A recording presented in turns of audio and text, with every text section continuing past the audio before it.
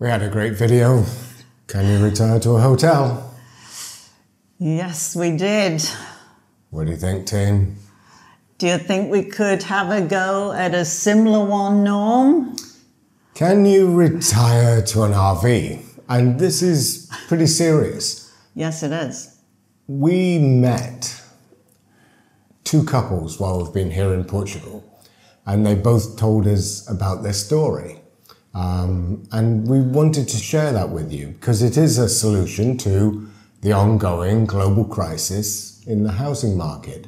And perhaps if you're looking at a way to release money for your retirement by selling your house, could you retire to an RV? What do you think, Tim?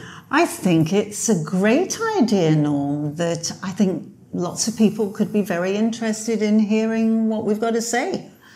Me too, Tim. Well, I think the first one was really interesting. It was a couple that we met in Tavira who they actually jokingly said to us, "Hey, we got a great idea for a video for you." And they told us that they live on a community site, and it's called Suncatcher's Community. But they started their story by saying they probably have the cheapest house in Canada, which sounds amazing. So, oh yes, they did, didn't they? And we were really interested to know, how do you do this? So they went on to tell us that the community park that they are in, now you do pay an amount to join. It becomes 10,000 for one fee, 15,000 for another. So the total together is like 25,000. So that buys you into a housing cooperative. Yes. And the housing cooperative is based on a campsite of permanent mobile homes. So they're park models. They have them for sale because people come and go. Mm-hmm. Or you can get a lot and you can put your own one on there.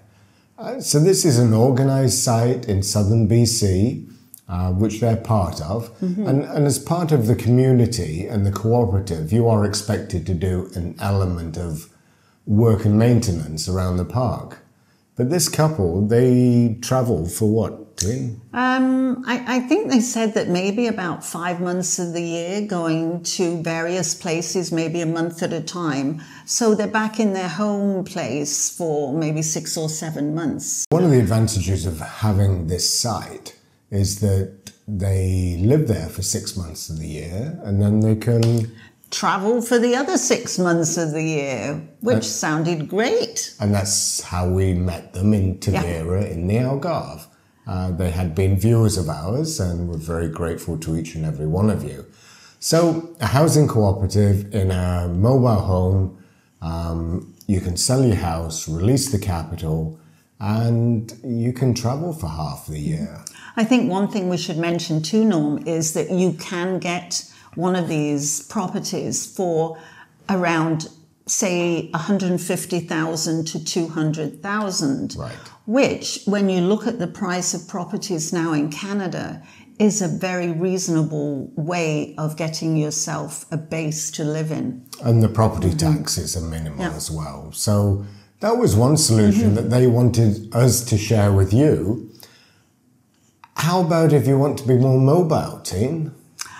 And this idea came about by another couple that we met, wasn't it, Norm? Yes, so this is Andrew's idea. So he basically told us that him and his partner decided they would like to go to Australia.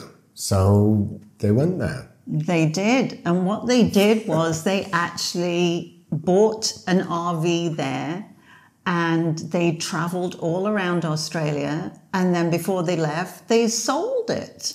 Now, this was an old RV, so it's not top of the line. It was very much on a budget.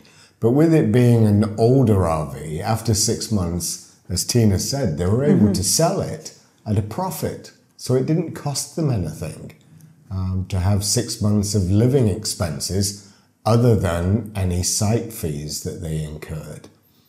And then because it had worked out so well for them, they went to New Zealand instead of coming back to Canada. And they bought another RV, another old one.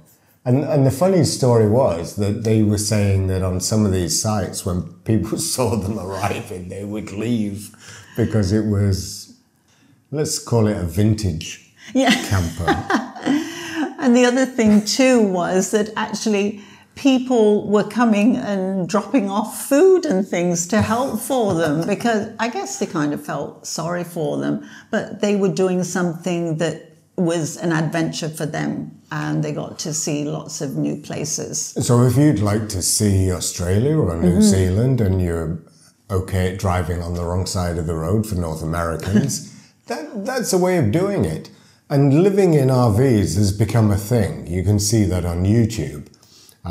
There's also Hollywood has made movies about it as well, when there's the annual get-together in the US of all the RV dwellers. And there's lots and lots of people doing van life because rent and buying house is just creeping away, isn't it? It's just getting too expensive. Either the rents are increasing too much or properties are getting beyond what people can afford these days. And it is sad that. It really is. Yeah. So there's things like van conversions where people will go and buy an old delivery van that maybe has a high roof line and build their own apartment inside it and then drive it around.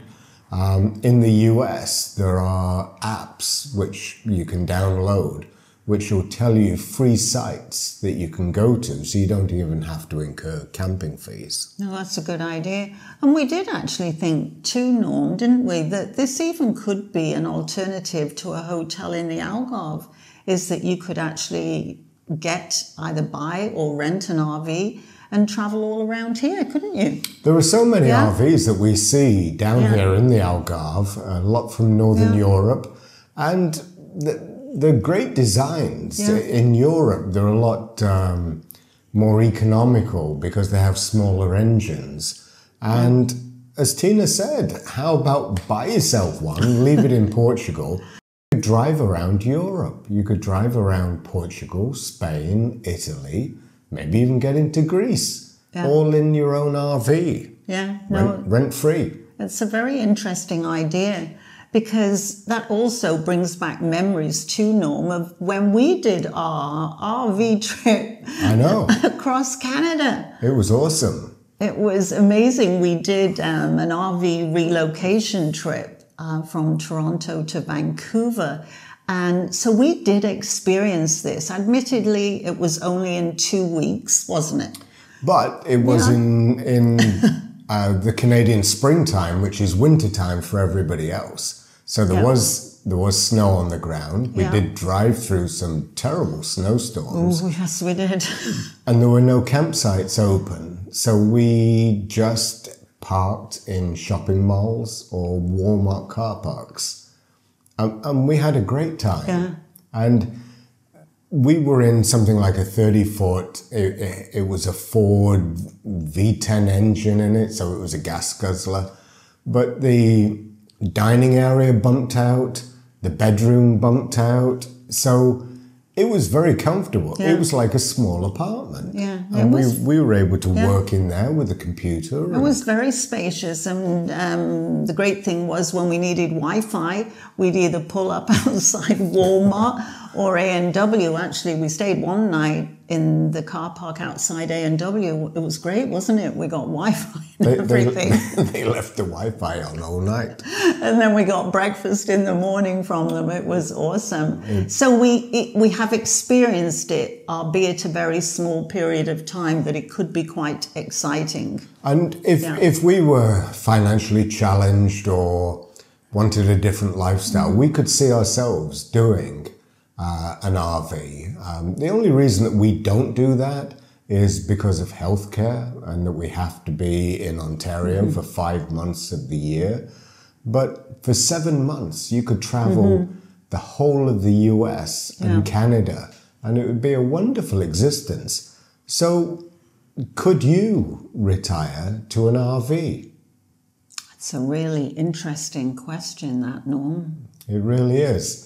So if you've enjoyed this video, I'll link to another one up here that'll carry on the story of our RV adventure.